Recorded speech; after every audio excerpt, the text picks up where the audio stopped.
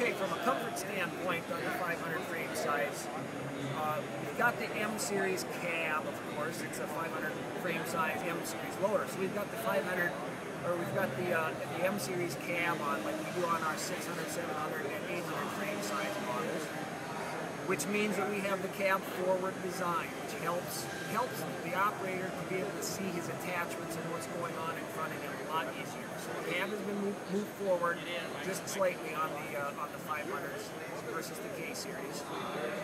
And along those same lines on visibility to help out the operator, we've got a lot more glass, a lot more visibility to the front, sides, and the rear.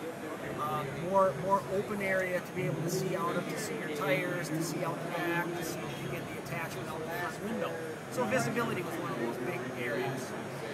Another big area on the M series cab was pressurized cab. Door seals much better than it did on our previous K series models, so you do have the effect of pressurized cab, which really helps a couple of other areas. Heating and cooling the cab to keep the operator comfortable, and as well, it really helps to keep the noise levels down inside the operator cab.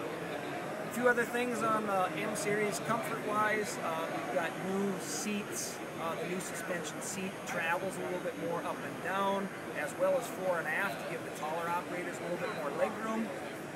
We also have an air ride seat option for those that prefer just a little bit more cushion in their ride. The air ride seat provides that for them.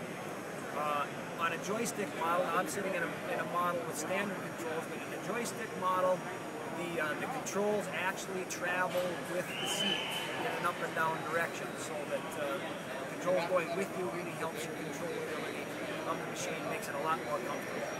So those are the areas operator comfort-wise on the new 500 frame size models.